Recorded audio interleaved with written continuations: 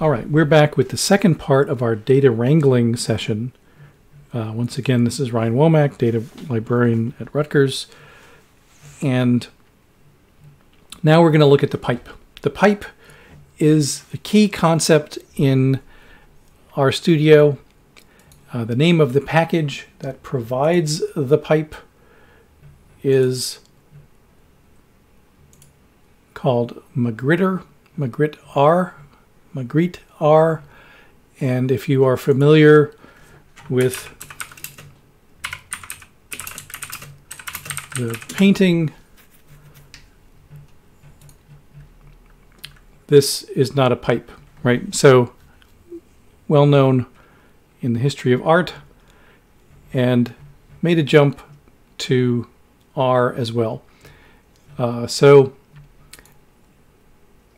maybe that's just, you know, a bad pun, a cheap pun, but it is what it is. readr, you know, you'll actually not really invoke commands from readr so much.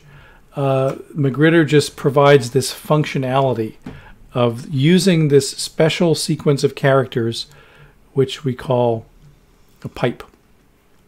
All right. You can look at the reference for readr, but you know, just to mention, like in daily use, you know, there's not a whole bunch of commands that come with readr. It's just sort of always there in the background.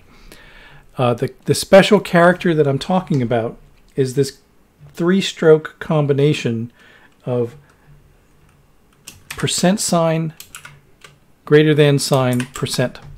So if you type those 3 things together, that has a special meaning in the tidyverse, and we refer to that as the pipe. Now the reason it's a pipe is it's like a Linux pipe, if you're familiar with that environment. It passes things from one place to another, or it's like a plumbing pipe, not so much a smoking pipe. All right, so that sounds abstract, perhaps surreal, but what does it mean in practice? Line 126, we see the pipe in action for the first time. Line 119.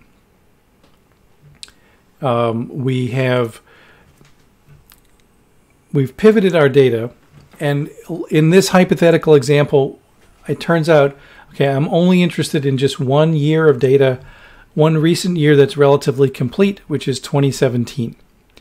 So I would like to create an extract of the data that's just the 2017 data. And so how do I do that? I'm going to create a new object called gender data 2017. That's on line 119. What is it? How is it going to be defined? Use the assignment operator, and then I can actually roll over to the next line and say I'd like to start with gender data 2, and then using the pipe filter the data for year equals to 2017. So it's actually this 3-line unit here that will execute that command. So let me just run that lines 119 to 121. So now we have gender data 2017, and it looks like this, right? So all of the years are the same. They're only 2017. We can see we actually cut down the number of observations from more than 10 million down to 164,000, right? Which is the number of countries times the number of indicators in the data set. We'll see the pipe again. I'll talk through it again in just a minute, but let's keep rolling. So now this year column is redundant because I know that everything in the data is already 2017. So just to be clean, I'm going to remove it in line 123. That's our bracket notation again. All right, now that I've done my filtering, I'd like to get a kind of presentation version of the data and spin it back out into a wide format. So we saw pivot longer. Now we are going to pivot wider. And in this example, I'm using the pipe style of writing the command. So I'm going to create something new. I'm going to call it gender data 2017 wide. And how is it going to be formed? Use the assignment operator. Take gender data 2017. And then, so I always think, mentally I think of when I see the pipe, I think and then, right? It's like, and then on the next line, this thing happens. Take gender data 2017 and then pivot it wider. Take the names of the variables from indicator name. So each one of these will become a new variable column. And take the values of the data from the value column. That's relatively straightforward. So I'll run that little suite. And now we have something called gender data 2017 wide. And it looks like this. A bunch of variables, right? We have actually 625 variables if you look at our summary there, with 263 observations. So that's all the countries and regions in the data set. And so it looks something like this. Now this is the kind of thing you could then export to an Excel file or CSV file and have something that's a little more maybe browsable of how this data set works. I'll mention also there is a sort of built-in data browser in RStudio. You can click on the objects in this top right panel and it'll pull up the data browser. It's still, it's not that great in terms of actually looking at a moderate amount of data, but it's better than nothing. All right, so I also want to mention here that there are many other features that are really quite useful. So we have functions that will do things like drop the not available data. That's drop NA, starting on line 131. You'll have functions that look for complete cases, cases where all the variables are present, kind of the obverse of drop NA. And I won't really bother to run those here, but the examples are in the code. In this case, because we have so many variables, all the cases get dropped if you run that command. So be careful to not wipe out your original data set when you do that.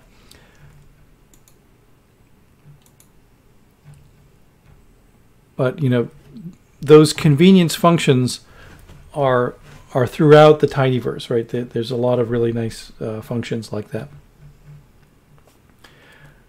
Okay, so I want to dwell here for a moment on a different concept that's another strength of the Tidyverse. And this is the concept of nested models. So if you think back to our graphics unit, we saw Lattice had this real strength in making it very easy to work with groups, slice your data into groups and plot it by group. You can think of nested models in the same way for working with data. And I'm going to start with a very simple example here. There is a classic or archaic, or however you want to describe it, data set that's in R. That's called empty cars. And it is a listing of 30-some cars from the 1970s and their characteristics, their horsepower, their miles per gallon. And in particular, right now, I'm focused on the cylinders of the car. So in this data set, there's 3 types: 4-cylinder cars, 6-cylinder cars, and 8-cylinder cars. Those kind of form natural groups, right? If you think of those are related to engine size or the power of the car. So we might want to keep those groups in our analysis. Tidyverse makes it easy for us to do that. So I'm going to create a nested model. I'm going to call it empty cars nested, and I base it off of the empty cars data. And then what do? I group it by cylinder, and then what do? I'm going to nest the data, and we'll see in just a second what nesting means. So if you've seen a couple of these pipe examples now, you can see that it does make the syntax, the logical steps of what's happening clearer in a lot of ways. It may not be for every purpose, you know. In some cases, a parentheses type of syntax may work better for you, but this pipe really, it gives a readability to your code and your process that is quite nice. Okay, so what does this empty cars nested look like once we've created it? If I just, take a look, say empty cars nested, it's a tibble that's 3 by 2, and it's got 3 groups. It's grouped by cylinder, and then what we have is the data itself is sort of masked in this view. We have the groups cylinder 6, cylinder 4, cylinder 8, and then the data associated with those 7 cars with 6-cylinder engines, but we don't actually see the data because it's nested inside. There is a way to see the data, which is to use this sort of relatively complicated element notation where we have multiple brackets.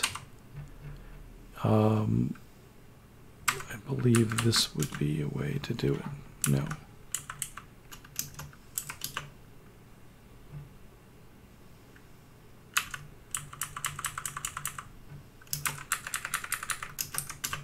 There we go. Okay, so the double brackets, and I'll copy this into the code so that you can see what this is. Peek at column 2, row 1 in detail. So because it's nested, we use double brackets, and so we're saying in the original presentation, we saw that the data column was column 2, and element 1 was this first row, this tibble of 7 by 10. So I find it a little confusing to remember exactly what's being referred to there, but it is a way to pull out that 7 by 10 matrix of the, in this case, the 6-cylinder engines cars statistics. All right, so you don't want to use the nestedness to just make your life more complicated, though. It does make your life easier if you are interested in those groups.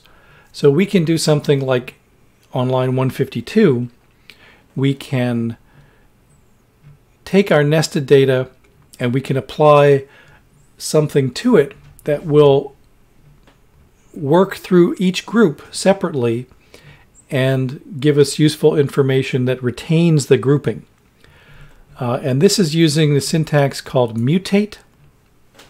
Mutate is a fancy way of saying let's create a new variable or let's modify a variable.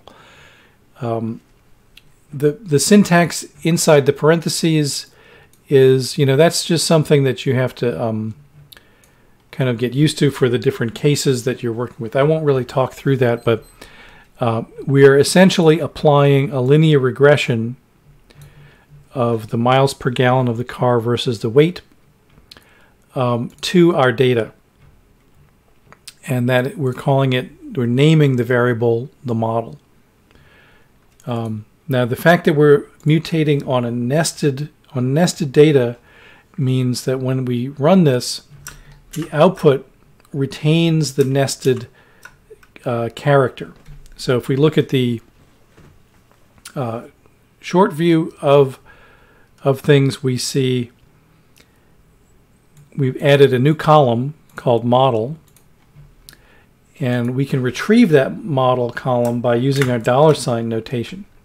So that will show us actually the regression coefficients for each group, right? So we've got 3 different regressions. The weight has a different role to play for the different size engines, and we see that structure clearly preserved.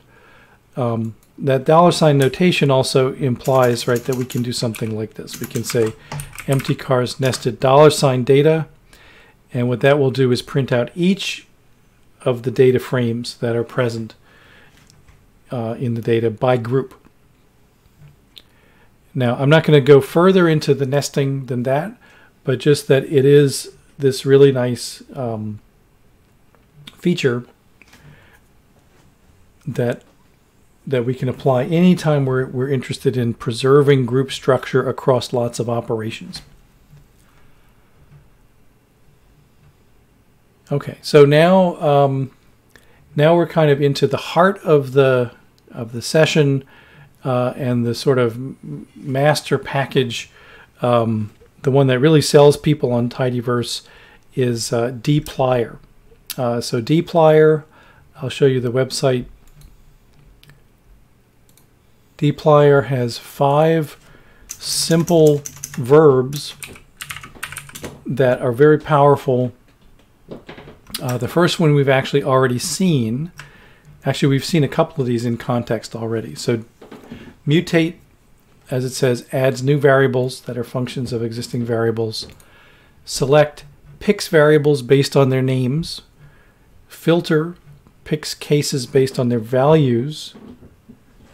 And then we have summarize and arrange, which help us analyze and present the data.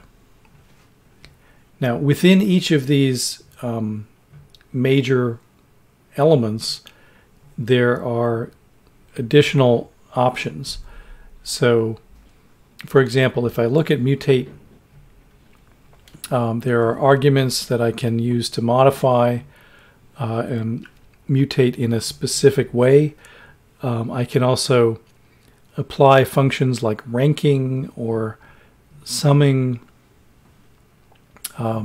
and because it's a tidyverse function and it respects all these other kinds of arrangements, you can point one mutate command at a complex data set and just go directly to your results without a number of intermediate stages. So let me just show you the examples that I have in the code. I won't go too deep into this.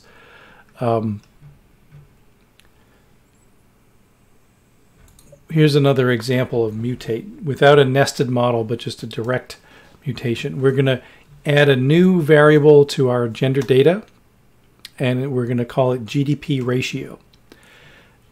We simply apply mutate, and we say GDP ratio is this defined by this formula.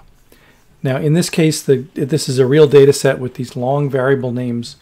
I'm enclosing them in these backtick quotes because otherwise the spaces within the variable name would cause a problem. I'm dividing by 10,000 just because that's a convenient way to scale the data so that it's relatively readable. And I'm just dividing GDP by fertility rate, essentially. So that's the ratio of GDP to fertility, which is what I'm going to focus on in this example.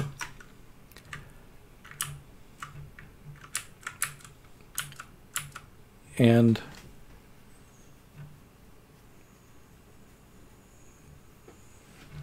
I believe I'm not going to have to drop NA data now that I've cleaned this.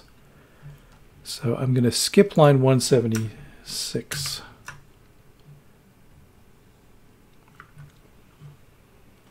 So if we plot that data, we now see a relatively even scatter. There's a couple of countries there that have very high ratios, many with a very low GDP to fertility ratio. I'm not trying to make a big argument about what this data means, but just using it as a small example of working through our data set. I'm going to generate another categorical variable because I want to group this data into the countries that have a high ratio and a low ratio. And I've picked the ratio of 0.78 because it's roughly sort of in the middle. It's a good dividing point. Now, if I look at what that high ratio looks like, you can see it's just been added as one of our variables. It's actually true and false. So it's if the ratio is high, that generates a true result. If the ratio is less than 0.78, that's a false result. So our categories are whether it matches this criterion of GDP ratio greater than 0.78 or not.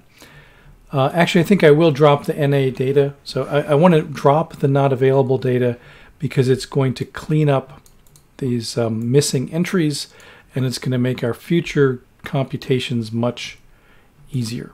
Right? So I'm going to use drop NA on line 176 and plot the data. You can see I've removed some of those entries, and now I can directly compute that ratio, and I shouldn't have any NA data in the result.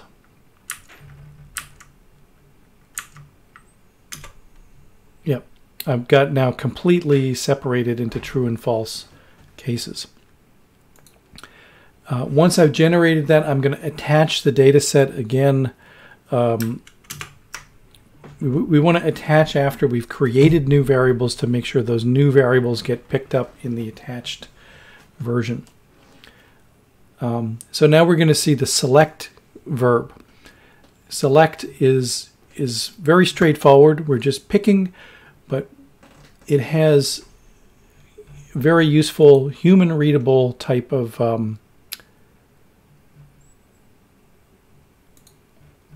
tools to use, right? So we can select a perfect match, but you can use these things like contains or starts with or ends with any of a list, which will make your life a lot easier, right? You're not forced into speaking computer syntax to match patterns. It takes care of that for you. So I'm selecting the country name and the indicator that starts with GDP.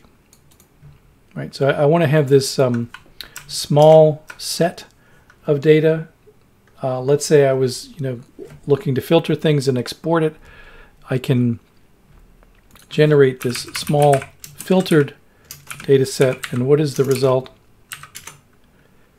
Is the variables are only those that start with GDP. So current GDP, GDP per capita, converted into constant dollars, etc., and also our GDP ratio. So I've asked it to retrieve two things. One is the column with country name. We need that to identify what the variables are about, and then all the variables that start with GDP. And we could make, a longer list, a more complex list, but I think you get the idea. And if this was what I wanted to export, I could just use a write CSV function to generate a CSV version of this data saved into my into my file directory. Filter. We've seen an example of filter before. This picks cases based on the values. So if let's say I wanted to find only the countries that had a really high GDP ratio, ratio of GDP to fertility of greater than 2, I just apply that as a step. filter GDP ratio greater than 2. And when I take a look at what the result is, I've got all my variables now, but I have only 38 countries or regions, and you can see they are kind of the OECD type countries. And once again, we could write that data out in line 200. So I think select and filter, they're very straightforward, but they really work and they're really easy in Tidyverse. It's great how they work. Now we have another one that's a bit more complicated but very useful, the summarize function.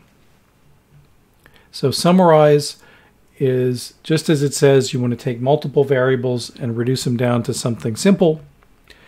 The mean of a variable is a summary statistic, right? Because it takes the complexity of hundreds of things and gives you one number that says, well, this is an estimate of what we're seeing. So the thing about the summarize function is it lets you be a little specific about how you're computing that. So in line 204, I'm saying I want to create something called the mean that is defined by the function, the mean of the GDP ratio.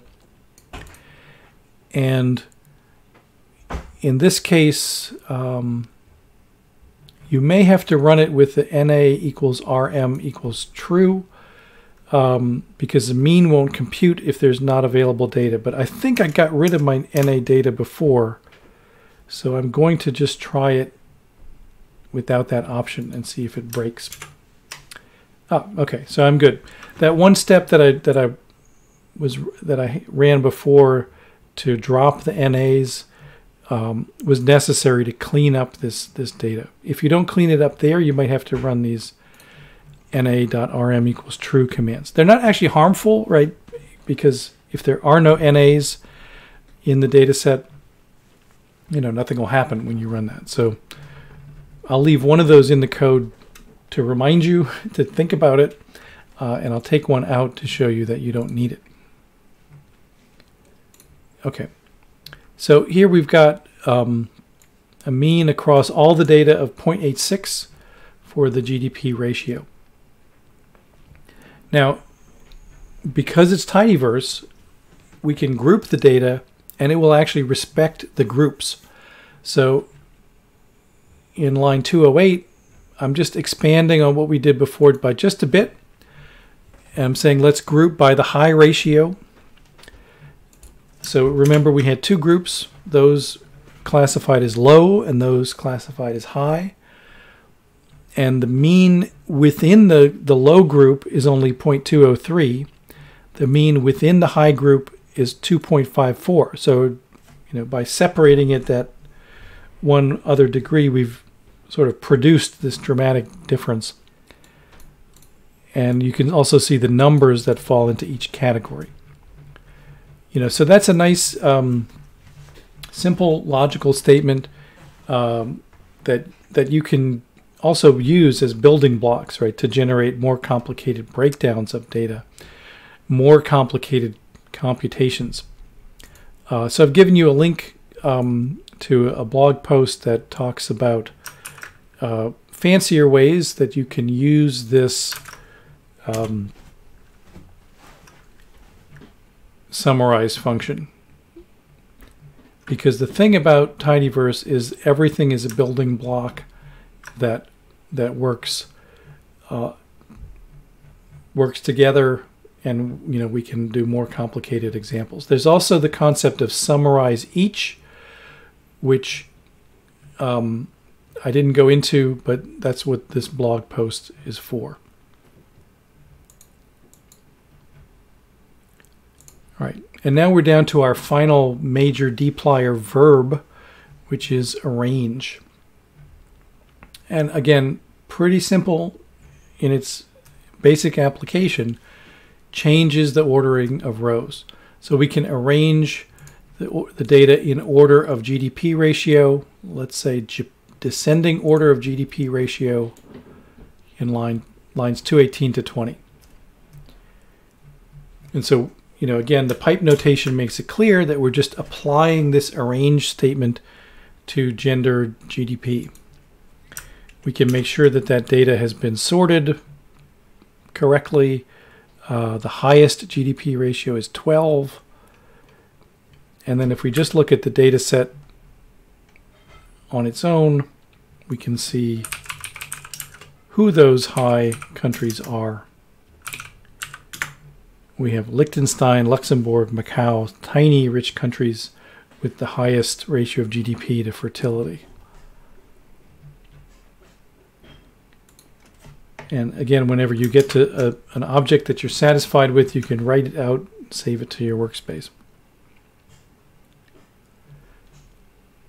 Okay, so that's actually the end of what I would call the core of this session. We have seen the bulk of dplyr, and you can mix and match. You can group these things with group by. There's more information in the vignette dplyr.